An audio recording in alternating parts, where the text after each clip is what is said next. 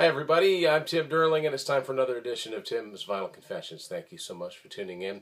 This is an episode that I've been wanting to do for quite some time. I've been had this concept to do this particular episode, but it's not going to be as straightforward as most of the episodes I do. First of all, it's a CD episode, so I'm going through an artist's CD catalog, but it's a band that I've been a fan of since 1986. And I will always refer to myself as a fan. It's just that I haven't been a fan of much of the music that this band has put out, well, for quite a long time now. And that band is Bon Jovi. So it's sort of a, I guess you could describe it as a complicated relationship. Because they got me into music in a serious way. I mean, I've loved music since as far back as I can remember, but they got me into wanting to actually invest in buying albums by artists, not just recording songs off the radio. When Slippery When Wet made it big in 1986, game changer for me. Changed the whole musical path that I'm kind of still on. So, subsequently, the first few things I'm going to talk about in this episode is going to be a cinch for me to do. So some of my favorite albums of all time. After that, first of all, I'm missing a bunch of the catalog. And a lot of the ones that I'll be talking about I'm really just not a fan of. But I'm going to go over what I've got. I'd love to get some differing opinions on here. I mean, a lot of people just dismiss them outright, say, well, yeah, they always did suck. But this isn't for that. This is for people that grew up like I did, got into the band, and tried valiantly to hang on. Most bands I can hang with changes. I mean, Def Leppard did Slang. I wasn't a fan of that album, but I was still a fan of the band. And the thing is, Bon Jovi have never... Two things. Number one, they've never had a Back to Basics album. They've never had an album that sounded anything like the first four since the first four. And in some ways that's admirable, but they've just gone in different directions. And second, I guess the reason they've never had a Back to Basics album is because they've never had a lack of success. They continue to be one of the most successful rock bands from that era. And the only band that was ever considered at any one time hair metal, even though they never really were, that can still sell out big places and still sell, copies of their new music. So why would they change? So this is just all my opinion. And but for the most part, it's going to be fun going over this stuff. Because like I said, some of my favorite albums of all time. So I'll start with the first Bon Jovi album, an overlooked album, I think, from 1984. This is a Canadian version on Mercury.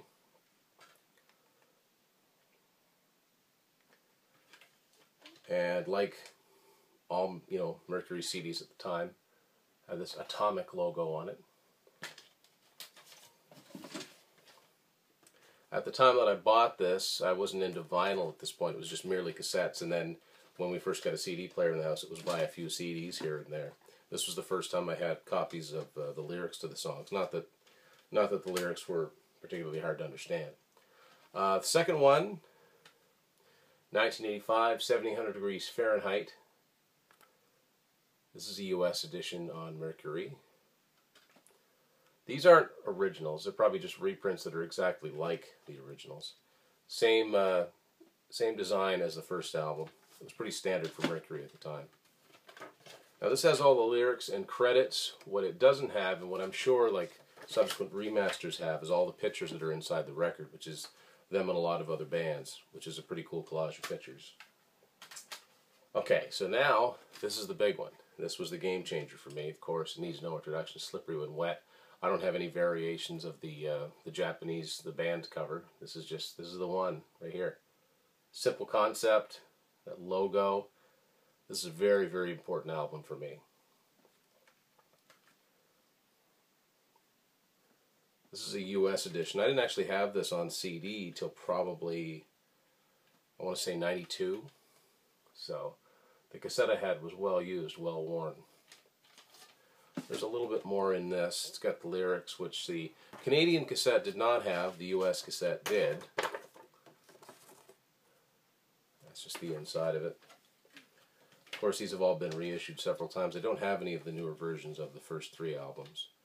Summer of 1987 on cassette, that's all I listened to pretty much with those three albums. And the album that I was the most excited, most looking forward to getting out was this one, New Jersey. Of course, I bought it on cassette. But this is a Canadian Columbia House version of New Jersey, Mercury Records. This is my favorite Bon Jovi album. Customization on the CD. When you sell that many albums, next time around you get a little customization. At the time, this picture was significant because it's the first time that John had his back turned, the rest of the band were focal. He really wanted them to be perceived as a band, which is interesting when you consider the band's history. All the thank yous, all of the lyrics, just like was inside the cassette. And earlier, I did an episode where I went through deluxe editions of albums. This is the deluxe edition of New Jersey. It's a really well put together package. But I won't go into much detail here with this. If you want to just type in Tim's Vinyl Confessions Deluxe Editions, you'll find the episode where I talk about this and a lot of other reissues of classic albums. This is well worth getting. If you like the album, you don't have this, it's worth shelling out for. So after that was a lengthy hiatus for the band. John and Richie both did solo albums. Honestly, wondered if there was going to ever be another Bon Jovi album, but there was. Towards the end of 1992, this came out, Keep the Faith. And for me, this is the last, I'll choose my words carefully here, for me, this is the last good Bon Jovi album. Just my opinion. There's probably other people that said, you never had a good album. And there's probably the people saying, oh, no, this one's good, that one's good. For me, this is it. This was, and even a lot of people my age couldn't hang with this album because it was a little different. Now, I did. I liked this album a lot. This is a U.S. edition on Mercury. And this is what the CD itself looked like.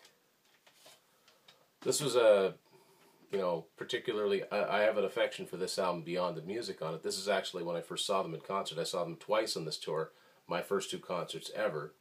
And in the first concert in Portland, Maine, actually met John very, very briefly and got his autograph. I think I go over that the tour books episode that I did a long, long time ago. Anyway, this was a good album. It actually was the perfect album for them for the 90s, and they were able to ride out the grunge era and still sell millions of albums. So, and there's still some songs on here that I would consider, well, there's actually some pretty heavy stuff on here. If I Was Your Mother was a heavy song. Dry County has some heavy parts. I Believe. There's good stuff on this. I thought this was a well put together, well paced album. I actually have a secondary edition of this one too, in 1993. And this is actually one that I still haven't opened. And if I haven't opened it now, I probably won't. This is a special edition of Keep the Faith. One of the last things I bought at Sam the Record Man in Woodstock when it was closing up, which was sad because I bought a lot of music there. It's a 2 CD set.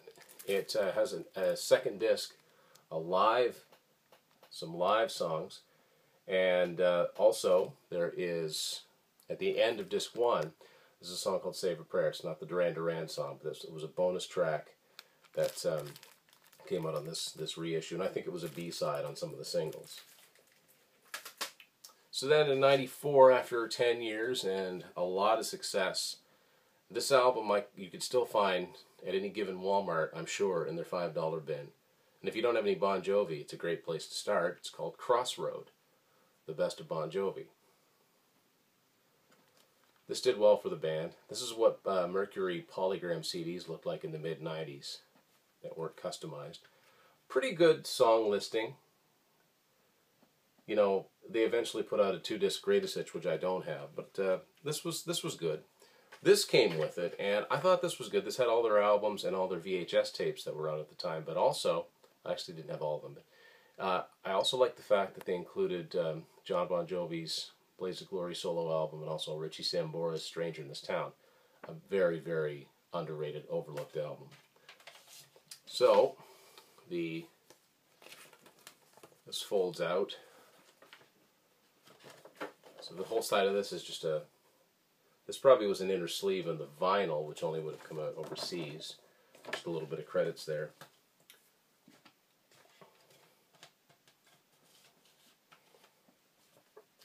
So alright, now we've reached the mid-90s.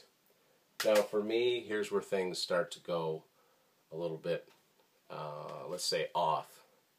So the next thing to come up by Bon Jovi came out in 1995. These days, now by now, Alec John Such had left the group or quit or however it went, and there's a whole sag of, did he actually play? Did he actually play on the albums? Some say Hugh McDonald played all the bass. Was he actually playing live? I'd like to think so. Somebody must have been. Anyway, so from here on, and for a very, very long time after, they were only pictured as a four-piece, even though Huey McDonald was on bass throughout, starting out as a session guy, and eventually would get signed in as a full-fledged member. This looks just like the Crossroad disc. This is a Canadian Columbia House version. This is the first time that I didn't rush right out and buy a Bon Jovi album when it first came out. First single, This Ain't a Love Song, was another ballad. I mean, they'd already, I gave them a pass with Always from Crossroad because it made sense to me that they put out a greatest hits album and that the single would be a ballad. So that was okay. And the other new song that was on Crossroad, Someday I'll Be Saturday Night, I really liked that one too. That was sort of more of an acoustic rock thing.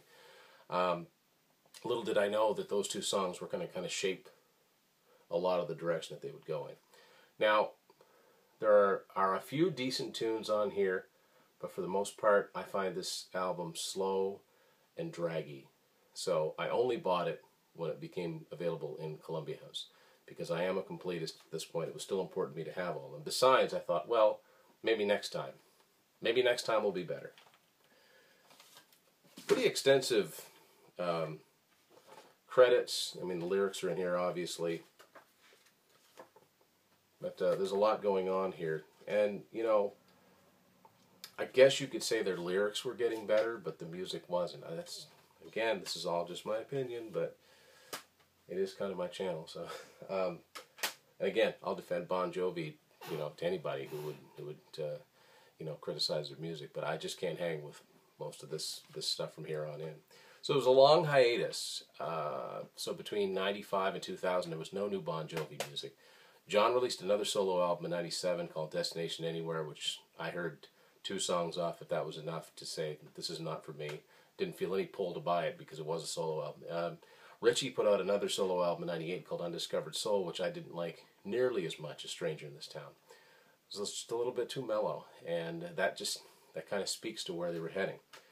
Then, in 2000, out of nowhere, I'm listening to the radio, and I heard this song called It's My Life. Now, instantly, I knew it was Bon Jovi.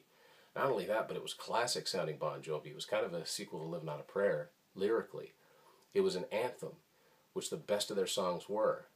And I got really, really excited. I'm like, they're back. They were out of the scene for a while, and now they're back. Well, yes and no. This is Crush. This is their 2000 album. First new album in 5 years, and in this time they kind of morphed into Island Records, which was still distributed by Universal, so it was still like their original contract. Kind of interesting graphics here. And so It's My Life was the first song, the first single off this, and was a pretty substantial comeback song for them, and kind of introduced them to a new generation. Now, I wish I could say that I enjoyed this entire album as much as that one song, but sadly that's not the case. I do really like the last song on this album, a song called One Wild Night, which, now that I think about it, kind of has similar pacing, similar phrasing to It's My Life. Maybe that's why I like it. So this album is bookended by 2 good songs, and the rest of it just, I don't know, there's just nothing that, to me, there's not a lot that breaks a sweat. And even the ballads aren't always convincing. They used to be counted on for great ballads, and it seems to me that was kind of, okay. So, but they were back, they were making music, and there's a few good songs. So I'm hanging in there, 2001, the first ever live album from Bon Jovi came out. It's called One Wild Night Live 1985 to 2001. This is a really entertaining collection. This is a Canadian version I have here. This spans all the way from, like they said, 1985. Like there's versions of In and Out of Love. I think Runaway's on here. It's got a couple curiosities. They've got a version of I Don't Like Mondays by the Boomtown Rats featuring Bob Geldof. They do that in London. John mentioned something about being the 10th anniversary of Live Aid. There's a live version on here of Neil Young's Rockin' in the Free World, which they did in Johannesburg, South Africa. So radio programmers, I'm sure if they were diehard Bon Jovi fans, you could play a Bon Jovi fan and it would count as CanCon because it was a Neil Young song. So this was a good collection. This had another like Crossroad did. Some also available. And again, grateful that they were including Richie's solo stuff.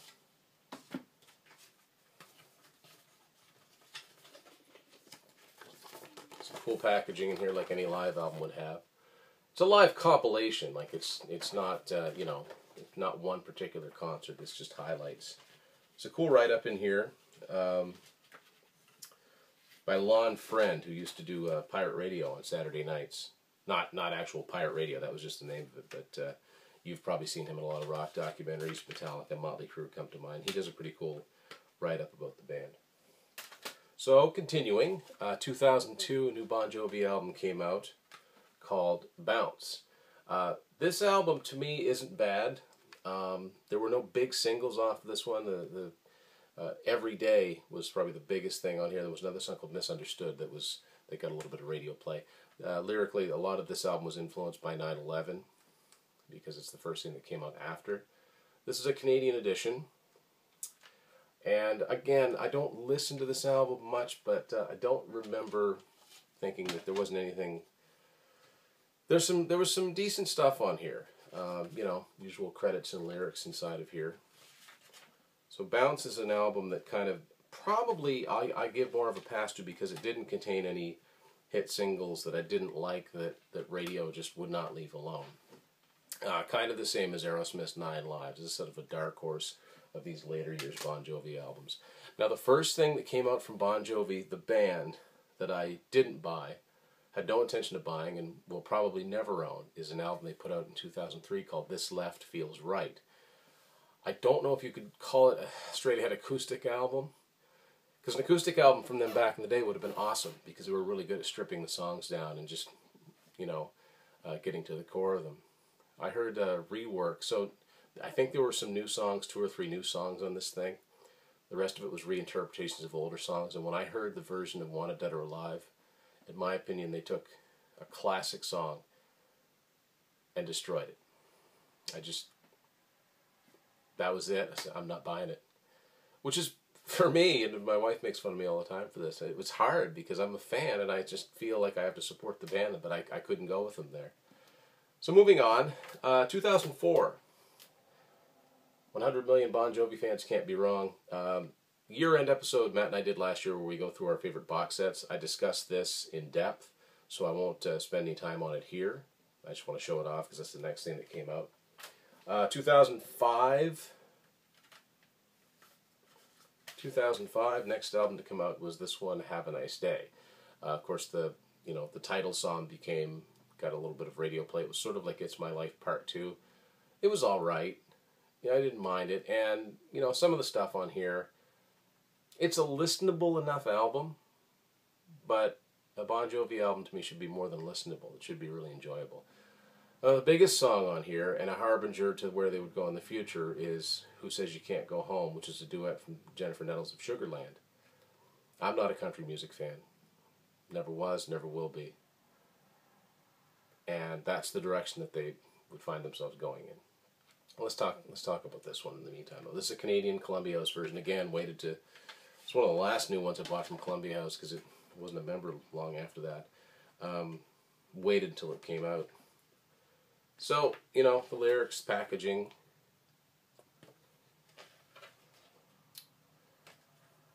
Still is, pictures as a 4-piece band.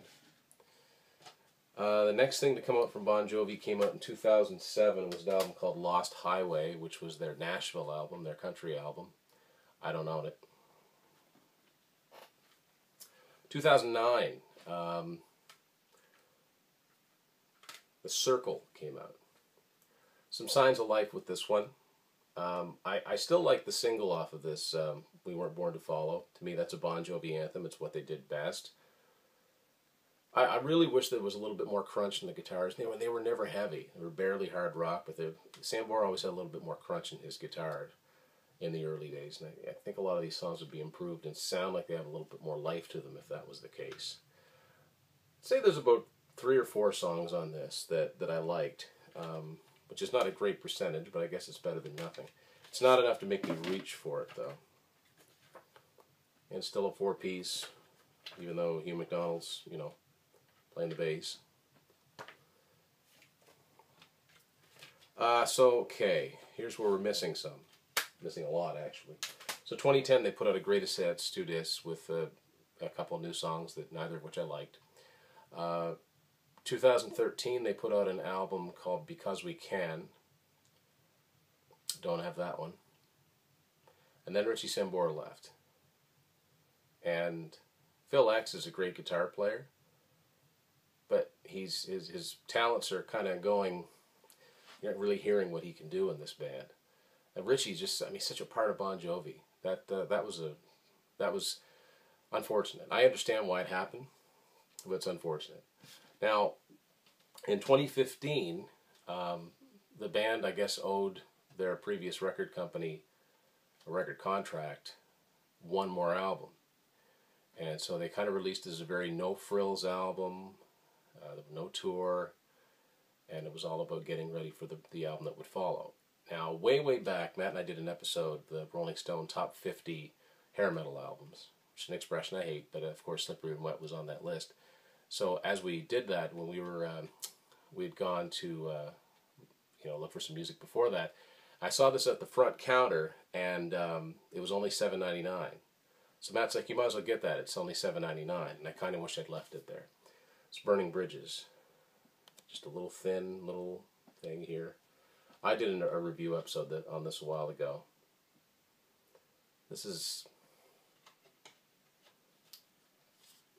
to me, this is not Bon Jovi. And in 2016, they put out This House Is Not For Sale, which I wish I could say I could get into some of the stuff I heard off it, but I just can't.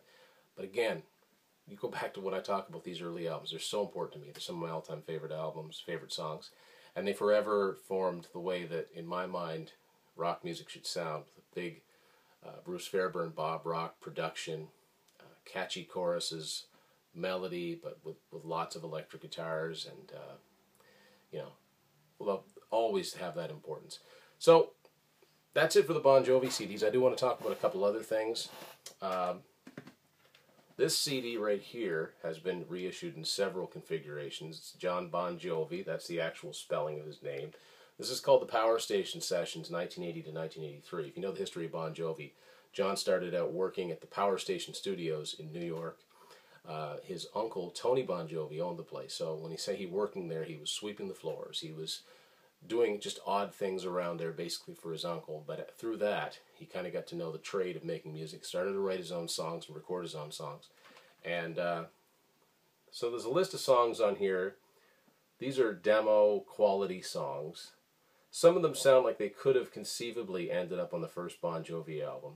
This is not an official release. This one I've got here is Masquerade Music. So it's a bootleg at best. But I kind of get a kick out of some of these songs. You can really tell some of them are very derivative of other songs.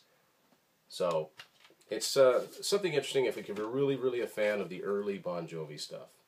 It's worth checking out. Malcolm Dome, well-known UK rock journalist, writes liner notes inside of this. And I've seen it quite cheap and with different covers on it. It's worth picking up. And of course, as a solo artist, the biggest success he had was the first solo work he did was the Young Guns 2 soundtrack, Blaze of Glory, which came out in 1990. Title song was a #1 song, and Miracle was another top 20 single. Again, I thought they might have been breaking up at this point, but this is actually a really good album from start to finish. It's most of the songs could have been Bon Jovi songs. Poster on one side, and on the other, lyrics. Now he's got a lot of guest stars in this album. Jeff Beck, Kenny Aronoff plays the drums in this album. Randy Jackson plays bass. Collaborated with Aldo Nova in this album, which led to Aldo's Blood and the Bricks album, which I want to do an episode on Aldo Nova. I'm a big fan of his too. Robin Crosby from Rat is on here. Elton John's on here. It's a good album. It's not one, I would say if you're a Bon Jovi fan, you never got around to getting this actual album, pick it up. You might find that you like it quite a bit. So that's a look at my CD collection of Bon Jovi. What do you think? Am I missing something? Should I give some of those later albums a chance? Or just leave it as it is. What do you think? Comment below. And thank you for watching Tim's Vinyl Confessions.